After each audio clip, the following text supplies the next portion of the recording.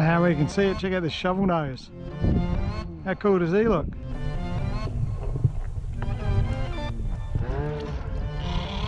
I'm gonna have to Fraser Coast Flathead, taken right up in the shallows here.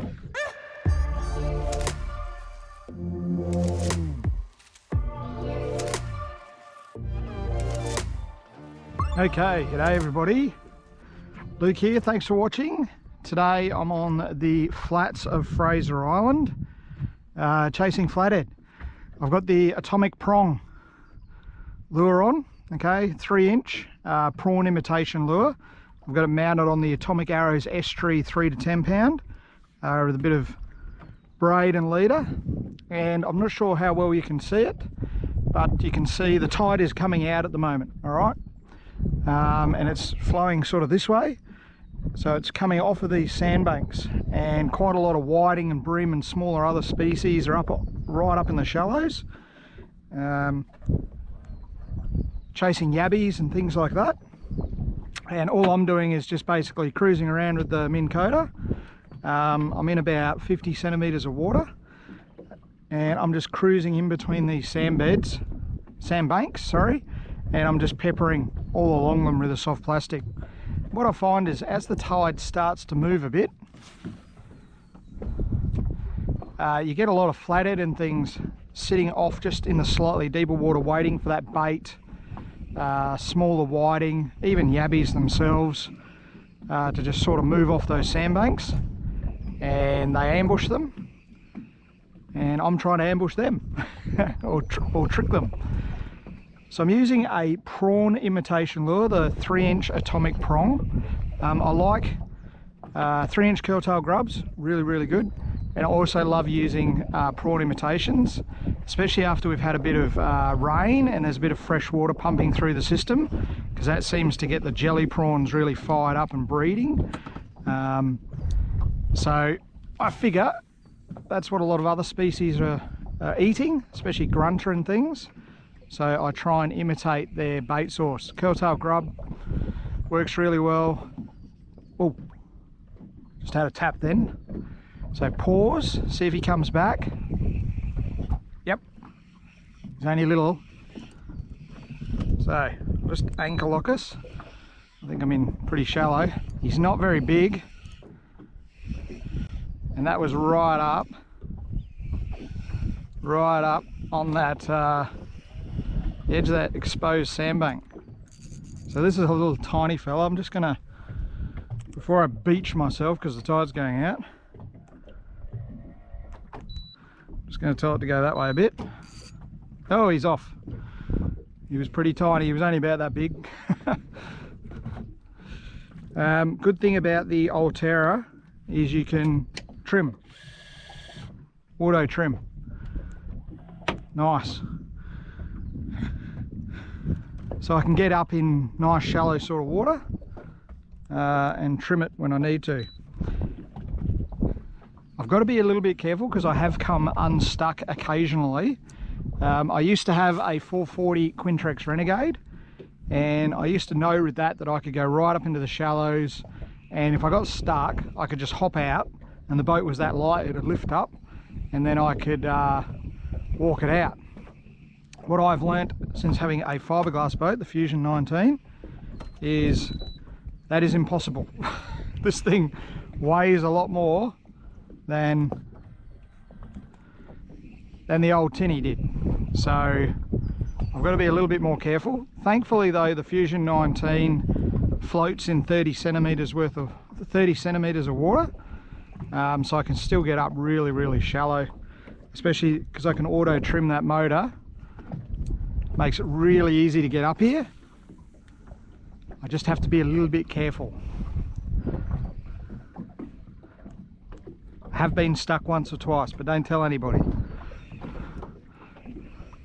Some could say that I did it deliberately. I'll go with that plan actually. I did it deliberately because that sounds a hell of a lot better. So that was a real small little bar tail. I really want a nice sort of mid-40s, low 50s fish for dinner. And I'll just keep throwing the atomic prong.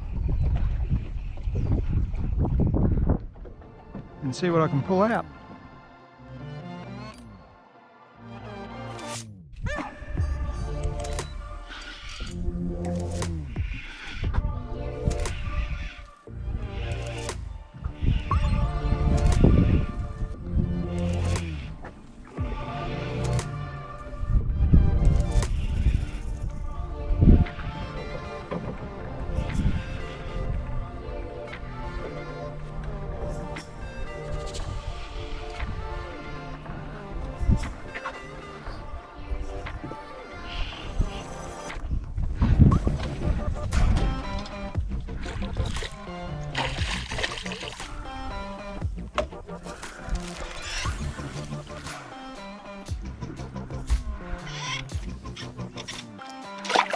Okay, that's unfortunate.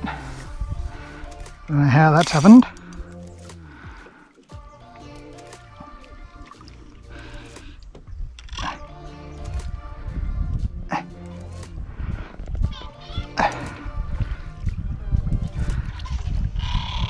I'm gonna have to untangle that.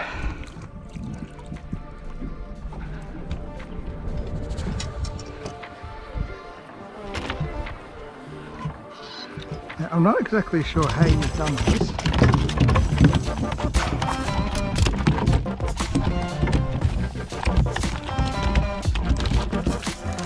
You've managed to go straight through the net.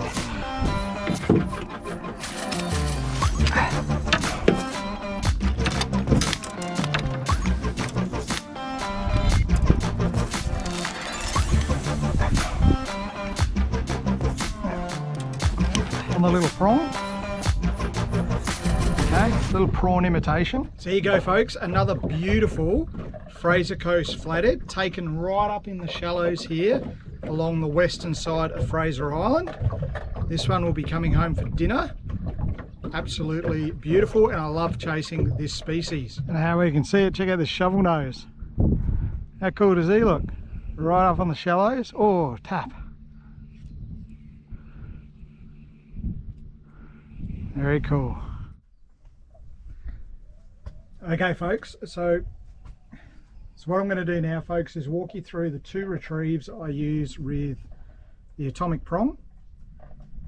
A good prawn imitation lure, lots of little wiggly bits on it and stuff like that, and that's the key to getting the strike from the fish, I think, to make it look lifelike.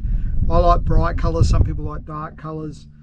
But all these little bits and pieces of it create vibration, and when it's sitting on the bottom and it's waving around, it just gets a fish's attention. Nice light outfit. I use a 1000 size reel and about 5 pound braid up on the shallow flats, and there's nothing complicated about this at all. All I do is cast it right up into the shallows. So up there it's about 20 centimeters at most. I use about a 1/4 ounce jig head just purely to assist with distance casting. It's got nothing to do with the sink rate, because in 20 centimeters of water it's on the bottom in no time. Okay, so you know it's on the bottom when you can actually see in your line it goes completely slack. Sometimes when it hits the water there'll be a little bit of a bow there, and you sort of wait a little bit, if you're in deeper water that is, and then you'll see that just completely bow out. That's when you know you're on the bottom. I wind up a tiny little bit of slack, and then I just go hop, wind up slack, hop, wind up slack, hop, wind up slack, and then I'll let it sit there for a few seconds. Hop, hop, wind up slack, hop, wind up slack, let it sit there, hop, hop, hop, and just mix it up like that. Okay, not exactly a single hop, there's a few in there I guess, but you get the general idea. And what you'll notice is the lure does pretty much what the rod tip does. Okay, so as long as you've got a little, like, you don't have massive amount of slack, as long as you've got a little bit of tension connected to your lure, so I can feel there's a bit of tension just there, and when I go bang, I can see that lure rise right up out of the water. Okay, and what that does is it gets the lure sitting on the bottom, and it gets the lure to come up, and then it'll just float back down. Okay, letting all those wiggly bits on that lure do its thing. So that's a fairly basic, that's probably the one retrieve if you're starting out with soft plastic fishing. It's probably the one retrieve you really want to get comfortable with. in various depths of water. Okay, the second one a little bit more complicated. Again, cast it out right up in the shallows. Now I'm going to get on the cast deck to show you this because I need to get the rod angle, okay? So again, I wind in the slack and I keep my rod tip low. And I'm basically pulling it towards myself like that, okay? And what that's doing is the jig head's on the bottom and it's forcing the jig head to stay low, and it's making it grind its way through the sand and the muck, all right? So I'll sort of, same thing again, I'll do 2 or 3, 1, 2 or 3, and then every now and again I'll just go hop to let it come up. And the reason I do that is a lot of the time the fish will see the disturbance in the sand and everything, and that sort of piques their attention. You talk to spearfishers with what they do when they go down. A lot of spearfishers will dive down, they'll get to the bottom, and then they'll cause a bit of a disturbance with the sand and stuff to get the fish to come to them, so then they can shoot the fish. Well, the same theory really with this lure is this retrieve, this rush retrieve, is I'm trying to create a disturbance in the mud and the sand, so all the fish sort of go, hey, what's going on over there? And they start coming over and looking, and then that little hop every now and again is enough for them to go, hey, look at that, we'll have a piece of that, and they'll go for a bite. And you're taking advantage of all the wiggly bits on the lure. So I'll do it again. Cast it out. As far as I like to have distance on the flats. You know, there's different theories about being stealth and stuff. Keep the rod tip really low. Don't be afraid to put your rod tip in the water if you have to, all right? And I'll just go boom, boom. You can hear I've got the drag set really light. Boom, boom. Boom, boom, and then hop. Boom, boom, boom, and then hop. Sometimes you speed it up, other times you do it really slow. And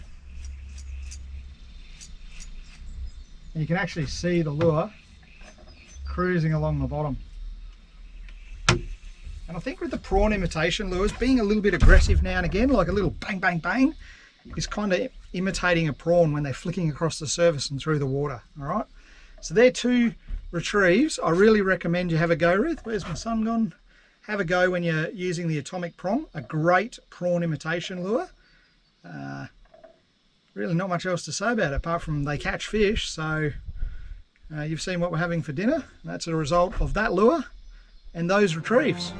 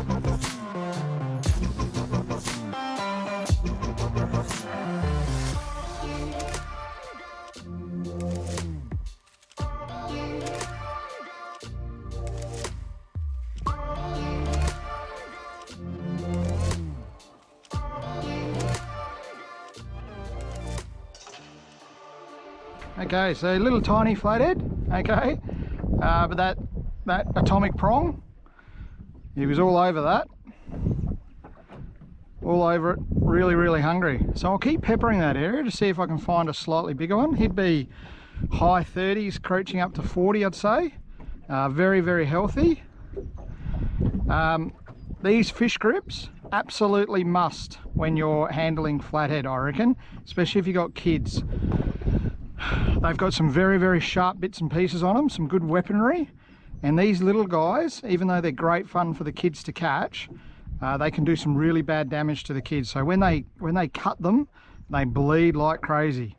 So use the lip grippers, try and use a wet cloth.